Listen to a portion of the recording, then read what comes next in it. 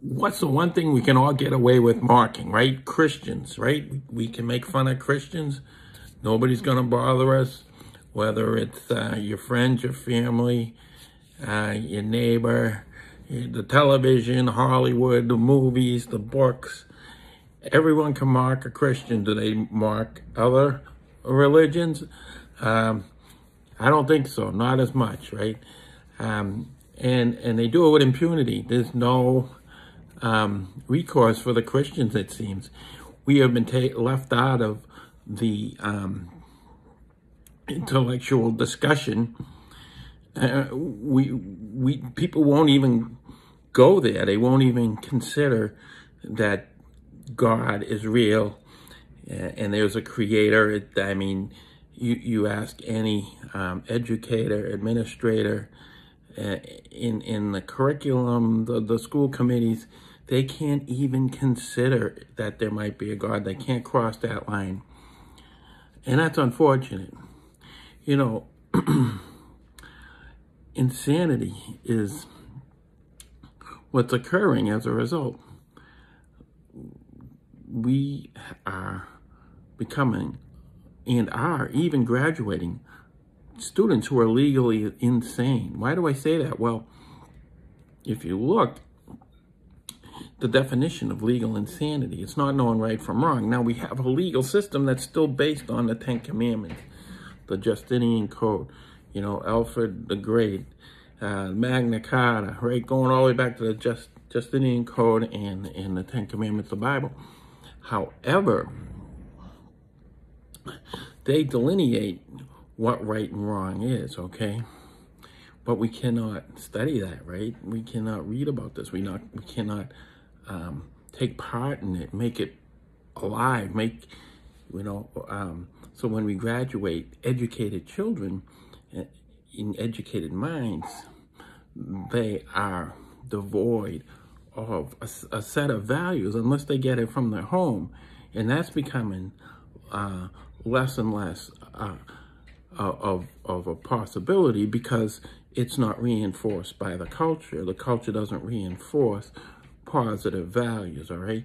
Yet if you step over the line and do something bad, right, the culture will put you away to jail. So what are we doing? We're graduating legally insane people because they do not know right from wrong. And the second definition of being legally insane in our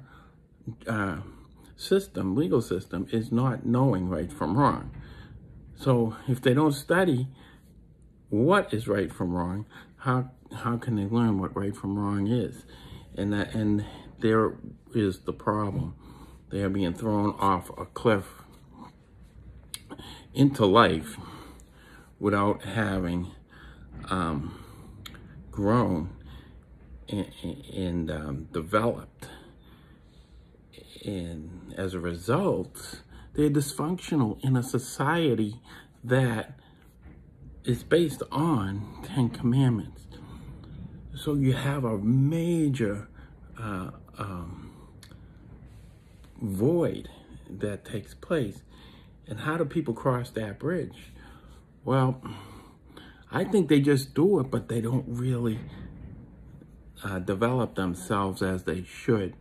And it's a miracle more problems don't occur. So my message today is this is probably the #1 problem in America today. I mean, you can't even discuss Christian doctrine, right? Or differences, comparative religions, right? You can't even do that. I mean, let's look at the rapture, right? The rapture is in prophecy, are hand in hand, but the Bible is a prophetic book, and that's how you prove that it's divine rather than human in origin. That God is sovereign over man, and He can have man write certain things that are from God. All right, and that's what the Bible says. It does, that these men were carried along by the Holy Spirit and they were inspired to write these things. Okay, so And then you have the prophetic element that I think 25% of the Bible was prophetic when it was written. But even churches don't teach this to their own flock. Yet Apostle Paul had no problem doing it. He taught it to the Thessalonians, Thessalonians, I guess that's how you really say it. And in Greece, you know, this is in the Bible. There's a couple books, 1st and 2nd Thessalonians. And they were encouraged to learn about prophecy. But now we have whole denominations. They won't even study the book of Revelation. You know, the Reform camp won't even go there. I mean, how sad is that? And they think they're smarter than you, by the way. As much as I've been around a lot of Reformed churches and people, and certainly from the internet too, but I went to a Reformed church. I thought I was becoming more and more Reformed. I do believe in sovereignty of God over free will. I mean, technically, I guess that makes me a Reformed person. I'm more of a Calvinist as far as the tulip goes than a free willer, right? God saved me, right? And God chose me. And I believe in predestination. I also believe in double predestination and reprobation, okay? These are doctrines that we should all be talking about. But no, we don't. We don't discuss these things. But the rapture is something else. And not many reformers. I don't think any reformers. Maybe as much as I don't like him, John MacArthur, he does believe in the rapture. But he's a heretic on the Lordship salvation. So what good is it if you're given a false gospel out all the time, right? So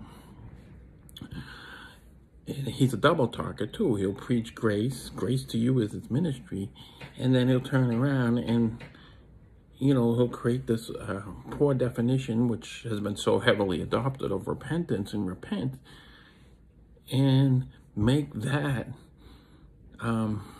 part of the gospel, when repentance means rethink who Jesus is. And when you're doing that, you're getting saved. That thief on the cross did that as he hung there. He rethought who Jesus really is. That's what we all need to do. We do need to repent, but only in the sense of, you know, we're all heard about this Jesus, right? Well, wow, you know, he's Jesus, he's God. God saves, you know. At that moment, the moment you apprehend Jesus is God, Jesus is Lord. I'm glad God is Lord, you know. Yeah, I believe in Lordship sanctification, you know, and Lordship salvation in the sense that he did it all for me. But this cottage industry of ministerial inclination to make everything difficult to get to heaven is ridiculous, and that's what Lordship salvation does. But yes, Jesus is Lord, and the Lord does save, and it's easy and it's free, and you can have it now. So that's a key difference. But getting back to the rapture, is it real? I mean, why can't we even talk about this, right? When God pours out his wrath, as in the days of Noah and Lot, he takes away those he calls righteous. And we are only righteous by faith. It's a foreign righteousness that's laid to our account. We're still sinners, but we're born again at this point. And so we have God's blood covering us, and he sees our sins no more, all right? But he takes away those before he pours out his wrath, as he did in the times of Noah and the times of Lot. So that's where the rapture, the catching up. See, we're in the church age now because Israel rejected Jesus, and there's still one more period of time. It's called the 70th seven. And that'll be a time of Jacob's trial.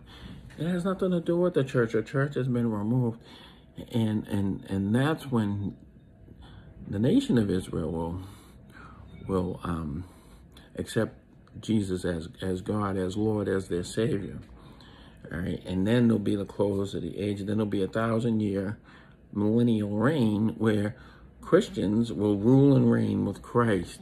You know, we'll be given cities, it says. We'll be given, you know, this is amazing stuff that God has planned. And he's doing it to show his mercy to the ages to come. So there is still ages to come, showing how God can choose us to do amazing things in his kingdom, in his will.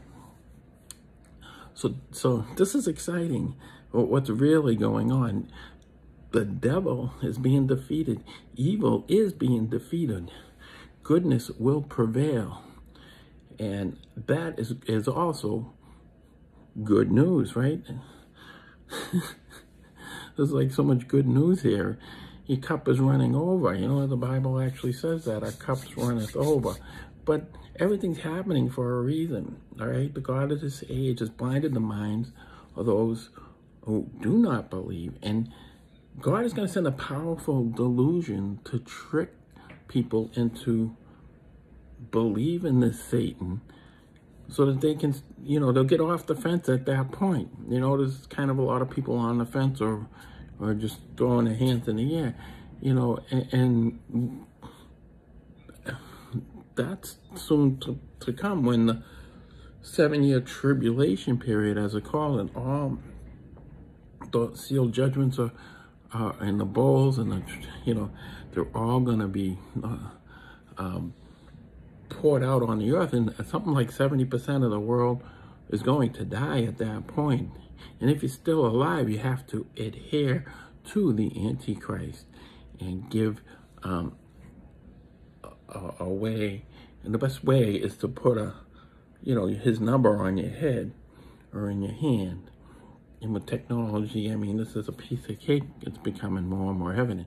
So that you got to pledge allegiance to him and show your allegiance. How do you show it? Your big sign on your head, right?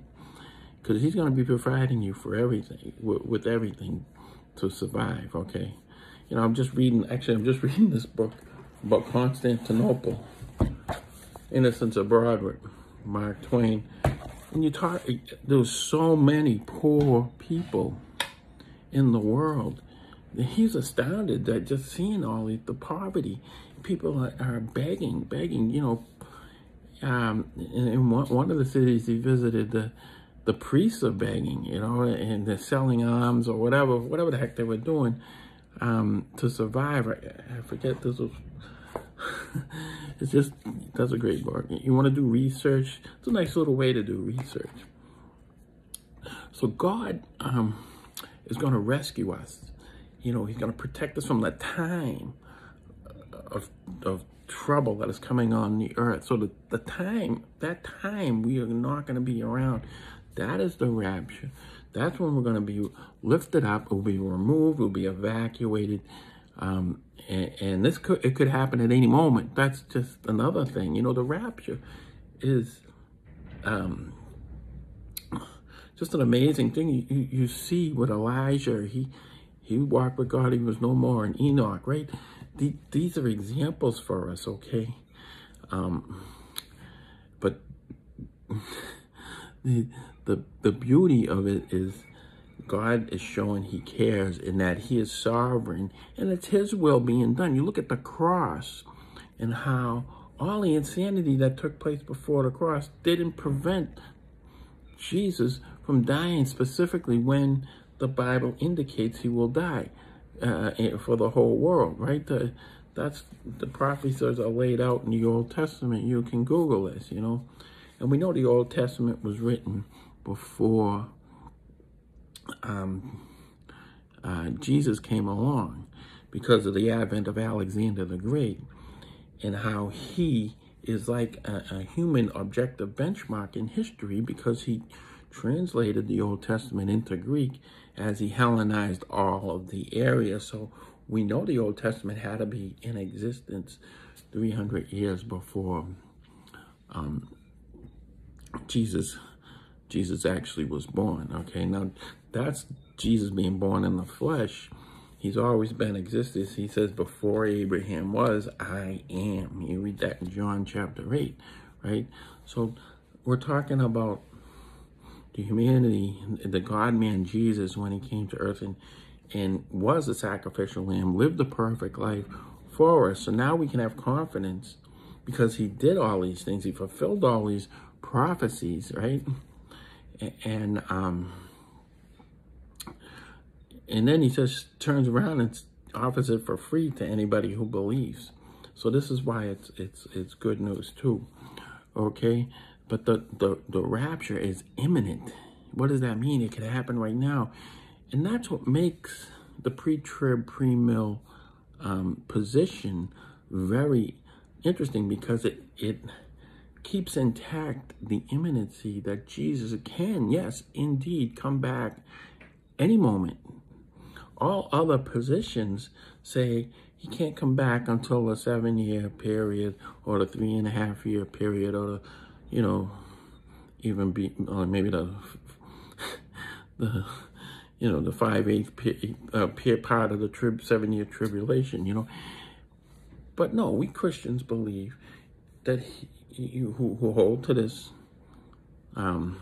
position, the pre-trib, pre-mill rapture, that Jesus could come back before the tribulation, which makes sense, because why would he want to pour out his wrath on himself, on the church, right? That we're his body. Why would he want to do that when he's already poured it out on himself already at the cross, right? So it makes total sense to me why the pre-trib, pre-mill position is, as far as eschatology goes, in the rapture, it honors the imminency doctrine, and it allows for us to say, yes, perhaps today Jesus could come back. I mean, you got many churches out there that don't uphold that possibility. Okay, and do you want to go to a church like that? This is important. The whole mindset of the pastor and the church doctrine is limited by such thinking, and these are the last days. The insanity going on. I mean, Israel surrounded for Israel to just be existing is astounding. It's a miracle, but that was predicted in time too, and you can look that one up, right? May 14th, 1948. So we want to be able to talk about these things, but we're not averse in it. We're not acquainted with it. We're not accustomed to it. And so what do we resort to talking about the Patriots, the Bruins, the Red Sox, the Celtics, who slept with who, the coaches, doing all this crazy stuff. I won't defile myself by saying what he did. And, we end up, our minds start feeding on itself, and we miss out about the greatest things, loving God with our mind. He's given you like 66 books to dwell on, and we won't even pick it up. It's been pre-slandered. See, the devil really has us blinded. And the word of God is life. It goes forth. Even that one word, Jesus, is the word of God, and that can change your life just thinking on that word. But it can lead you to grow. It's all about growth. You want to grow spiritually. You want to have a spirit in your life. You want to have spiritual food to nourish on. Everybody's talking about eating well, right? And having nutrition, right? I mean, ad infinitum. You're seeing this everywhere. I mean, especially nowadays with all these reels that are out there, and the TikTok and the Instagram and the Facebook reels. It's amazing how many fitness gurus there are out there, and God bless them, they're doing a great job, but they're missing, I'm not saying they all are. I mean, I don't know everything about all these people, but they, do they have, man will not live on bread alone, right? But every word that comes from God.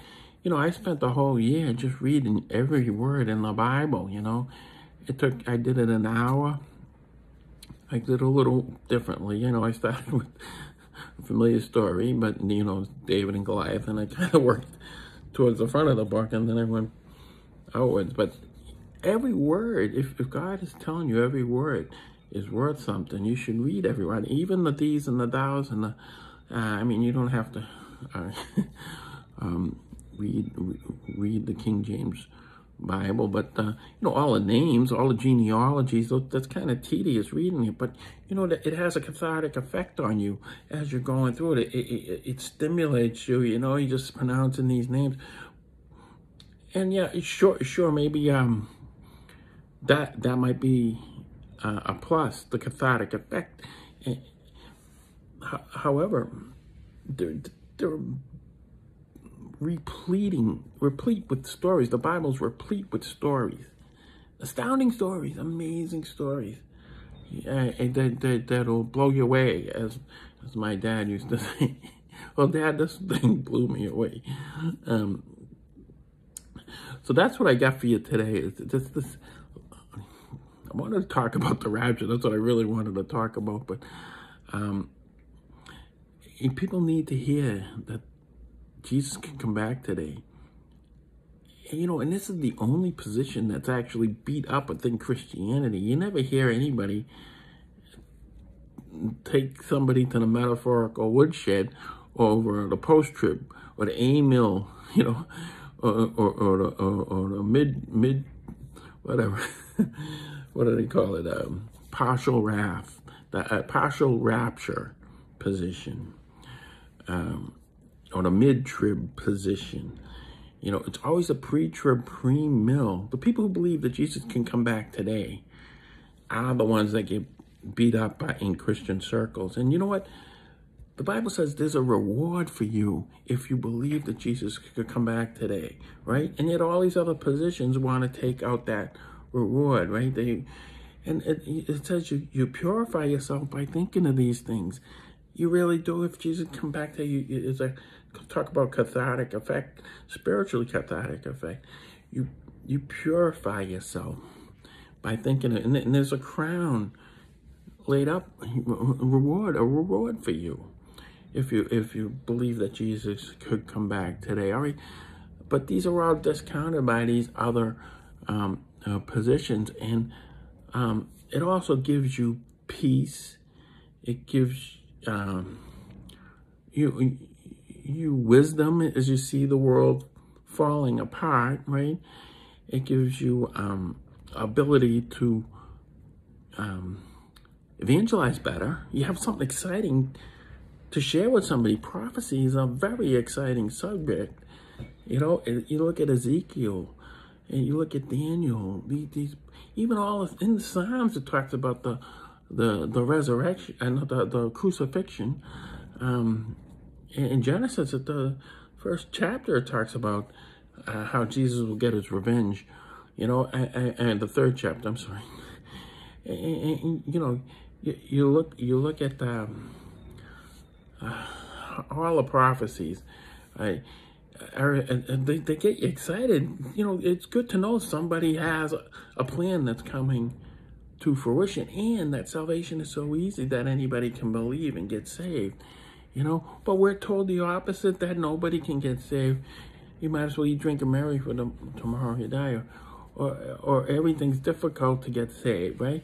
You know, there is no real plan. We're taught that everything's just, you know,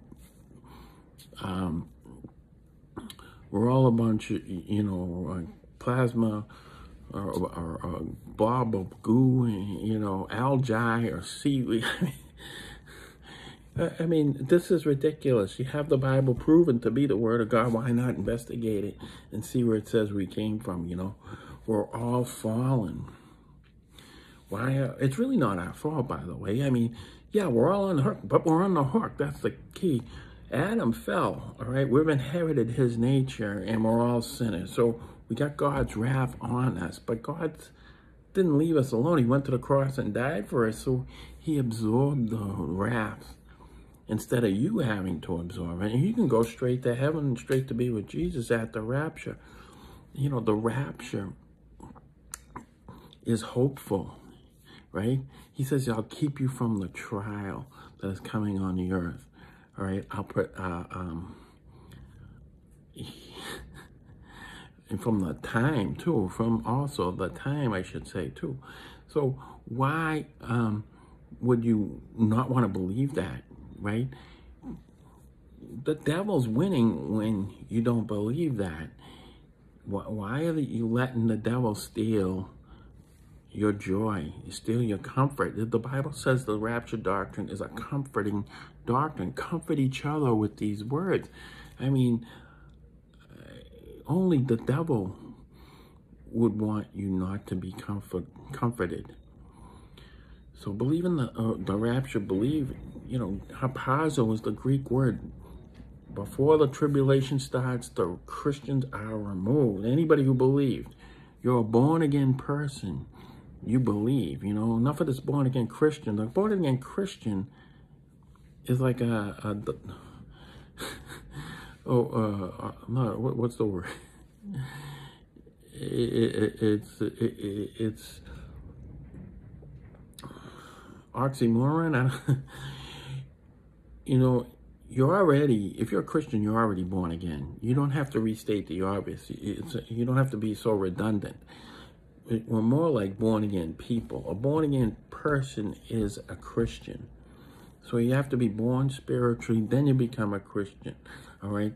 There's really no such thing as a born again Christian. A born again person is a Christian. So if you are a Christian, you're already born again. I want to sometimes make that point.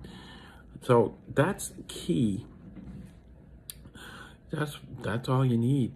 And you are removed. The Christians are removed when God pours out his wrath. There's going to be a special time when this takes place. And that'll change everything.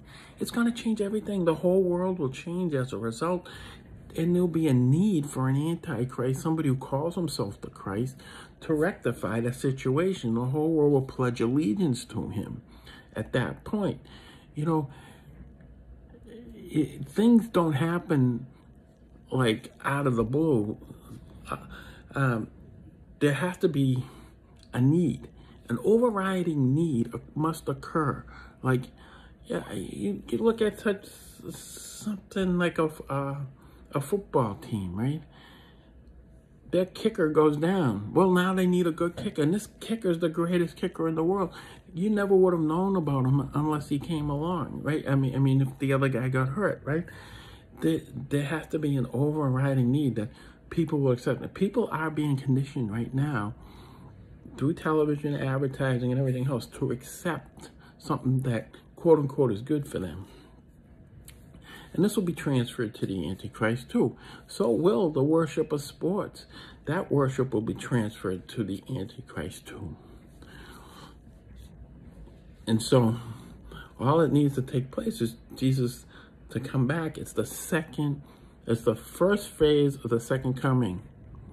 All right. Now, if you see the Antichrist coming and he's walking around and he's having everybody pledge allegiance to him, well, you know that in 7 years, Jesus will come back. But we are told that no one knows when Jesus Christ will come back, right?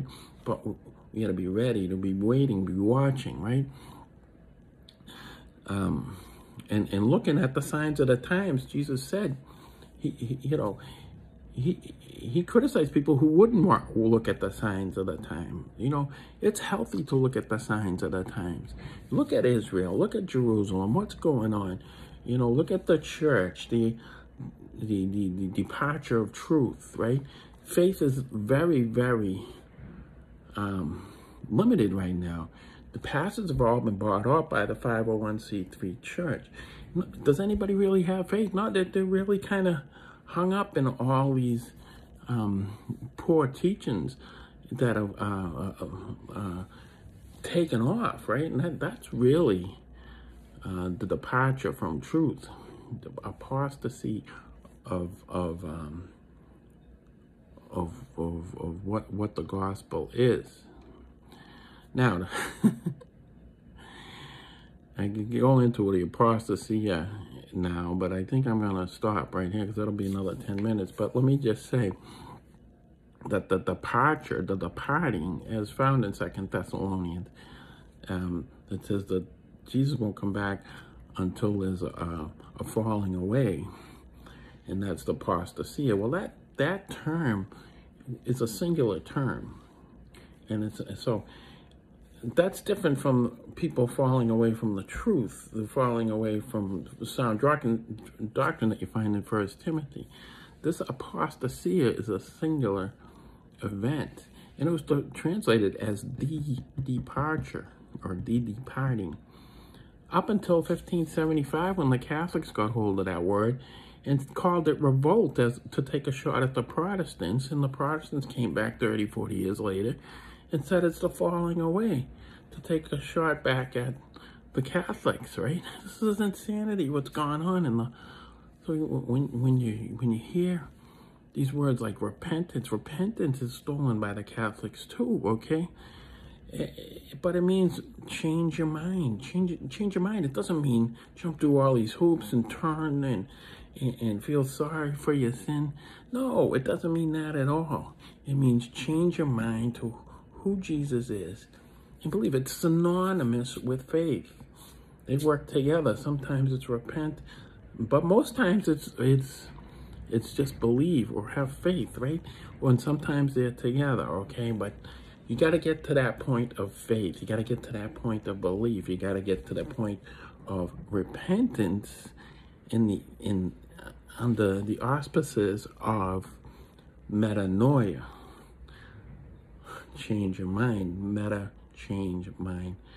Noia, change your notion about something. In this case, the notion is Jesus, okay? So that's my message today.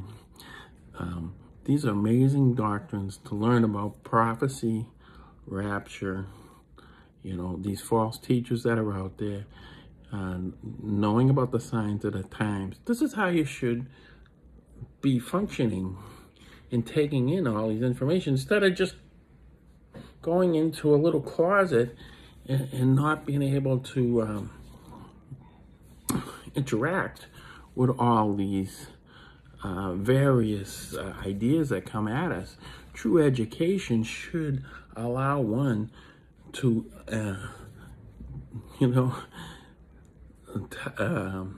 taste and see that the Lord is good. You can't even do that. You can try all these, like Goldilocks theory, right? You can try everything, but taste and see that the Lord is good. Try it. You want to try all these other religions? Investigate them all. But look at Christianity too. The problem is Christian ministers have been bought off for 4 generations. And, they're kind of going after the congregation instead of making the congregations equipped in salt and light and going out into the world. But God is sovereign over it all. And he will hold these people, to a higher judgment. So that's the message today. I hope you receive it. And I hope you receive Jesus. Just believe and be saved. How easy is that? And always be ready to give a defense for the faith you have, right? Learn the secret of contentment too. That's a beautiful verse. Philippians. And cultivate your relationship with Jesus. And don't sell out. If that church you are thinking about going to doesn't teach prophecy, it's got its everybody, it got its metaphorical rifle pointed at you instead of building you up. That's why, as much as I don't like the guy, Joel Osteen, he's an encourager. Are there any pastors out there encouraging? No, they don't think they're doing their job unless they lay it heavy on the church, on the congregation, right? And then half the time, they're out there. Who are they really preaching to? They're preaching to their circle of colleagues, of pastors, of seminary people that they want to impress, right? That's who they don't want to free up the congregation. You know, they don't want to, I mean, maybe they do, but they end up not doing it because they have an agenda to make themselves look good through their peer group. I mean, that's a huge issue too. So we got a lot of problems with God is sovereign and his will is being done, which is amazing despite it all. But it says few, when he comes back, few will have faith. All right, so this second coming is a two-phase event. That first phase is the few who go up with Jesus. All right, and there's the Bema Seat judgment. There's a lot, you know, a feast, a wedding feast, and you know, there's dwelling places to hang out with them for 7 years. Then you come back with Christ, rule and reign with Christ. God comes back to the earth with one breath. He takes out the Antichrist, and then there's a 1,000-year reign of Christ on earth from Jerusalem.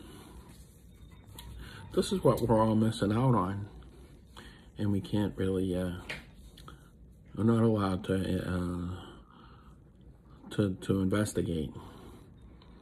And yet we can, you know, these lowest common denominators are what drives the bus off the cliff.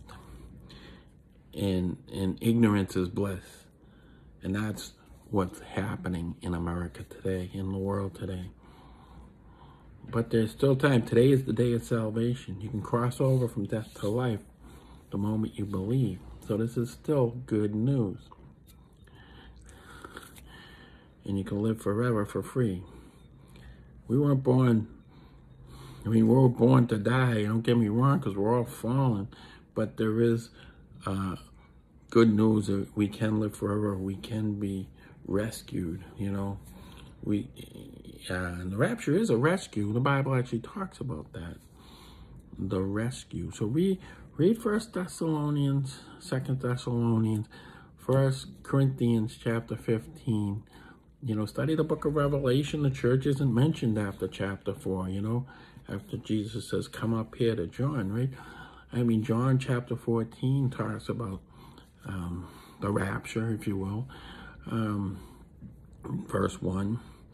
And you know, there's many other scriptures too that support this doctrine. It's a great thing to study out, but we're afraid. Why? We're afraid because we've been lied to, and it's been ingrained in our mind that the Bible is bad news. So, but God loves you. God is love. God cares. You know, he went to the cross to show his care, show his love, show his mercy, show his justice, show his sovereignty in the resurrection. So you can spend your whole life thinking about these things. I think I basically have my whole adult life, and it's been a worthwhile pursuit. Yeah, I like other things too. I'm a writer. I write poetry. RobertKellyPoetry.com. Of course, it's mostly inspirational. I love to read. That's becoming a huge thing for me. I'm going to have a new room with my library. I'm excited for that. And hope to, you know, keep being productive. See, that's key. You know, even in writing, when you want to write, you have to be productive. You have to be busy because things come to you then. If you're just sitting around, all right, I'm a writer. I just wrote a book. Now what, right? How come I'm not inspired, right? I got writer's block. Because you're not grinding it out. You're not getting dirty. You're not getting out there. You're not interacting with people. I mean, I interact with probably 50 to 100 people every day on a meaningful level. You know, and every conversation's different, right? I mean, some are good, some are bad, you know. But that's the cure to writers'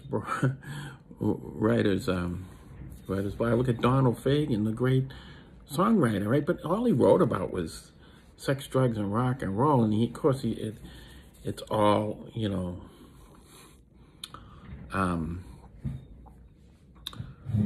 hidden by the beauty of the music. It's kind of like what Satan would do, right? He kind of like allows you to sleep with all this beautiful music. But what is he really talking about, right? I mean, and that's the problem. But then what happened? Boom, he broke up with his collaborator, and then it was just him alone, and all he came up with like 1 or 2 albums, and he had this huge writer's block, and he didn't even know how to function for all those years, And then he came back, and then what did he do? He ended up writing about more depravity, more. So that's a shame. It's a disappointment to see somebody so talented. The height of creativity is spent on a mindless addiction of men, when you could be soaring like an eagle, Isaiah 40, right? And thinking God's thoughts after him, like Kepler, like all these Christians who founded the modern branches of science. They were Christians. I mean, talk about another slander. The Bible is very scientific. And it's satisfying on a legal basis, too. Simon Greenleaf, said you could prove a resurrection in any U.S. court using the standards for ancient testimony submittable, to a court. I mean, before Jesus was born, I mean, there was really no regard for women, Children were left on the side of the road, even in the Dark Ages, and even in Paris, France, all the orphanage that took place, the people making babies and just letting the kids go. I mean, there was orphanage after orphanage after orphanage. That I'm reading reading that in David McCullough's book, The Greater Journey. I think it's also in The Innocents Abroad by Mark Twain.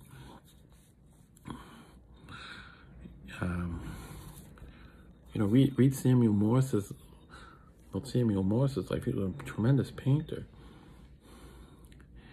His mom had a great quote, and he came from a Calvinistic background. His mom had this quote, and it really struck with me. Her name was Elizabeth Morse. And what did she say? She said, "Live your life preparing for death."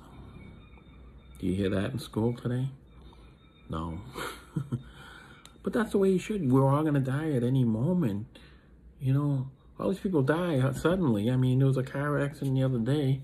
Kid got killed, 34 years old, on the highway. He got out of his car, and he started walking, and somebody came along and hit him. Maybe maybe his cell phone was in the middle of the road. He got to make a phone call, right? You get hit in a car in an accident, your cell phone might go flying, right? I mean, anyway, so that's Elizabeth.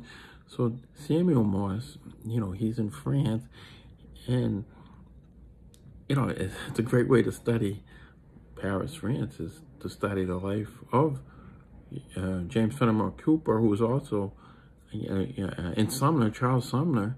These three, they were over there. Margaret Fuller was there. A lot of these Americans went to France to find themselves, if you will, and came back and changed the world in America. But I thought that was one of the greatest quotes I've ever read by Elizabeth Morse. And that's what that's what we need to do, is to live our lives preparing for death, because our lives are short. Even if we go 75 years, I mean, I'm 57 in 2 weeks. How short a life was this, right? I mean, we have a moment, what is that poem, quote by Emily Dickinson, my favorite poet. In this short life, that lasts an hour, how little, how much is within our power. Something to that effect. All right, that's what I got for you today. And that's going to be it, the signing off. It's a shame we can't discuss these things. These good tidings. Glad tidings, great tidings. And to know you're going to live forever. You know, you're sealed with an ownership, a guarantee. The Bible says that. I've said this before, 5 different places, you know. Romans 4:16, Ephesians 1:14, Hebrews 7:22. You're sealed with the Holy Spirit. You know, 2 Corinthians 1:22, 2 Corinthians 5, verse 5. And many other places, I mean, I'm sure. So, you're going to have a glorified body. Look at my hair. It'll be much nicer, you know. My eyes will be better. My teeth, you know, my skin, my hair, my body, you know. You're going to be transformed. You're going to have a body like Christ. You're able to do things like he did too, you know what I mean? We're not going to be God. He's God. We're going to worship God. And, you know, when we get our crowns, we're going to lay them down to him and say, thank you. All right, so on that note, I will say good night, good morning, good evening. It's Sunday. And if you make it to church today, think about what I said about that church. Do they believe that Jesus can come back today? You know, sometimes you have to be a pilgrim in life to find, you got to walk with God. You know, you got to be in that desert, you know. You got to spend time with God, because it's very easily to get sucked into a church situation on a social basis. And then the pastor can say anything he wants. I had a pastor say, God cannot bless you if you don't tithe, you know. And, you know, you're so hooked socially, it's too late for you to say anything. That's how Mormonism takes off, you know. People get so hooked socially. I'm reading a great book on, it's like the 3rd edition. I think I did the 1st edition. It's called The Mormon Mirage by Latane C. Scott, I think her name is.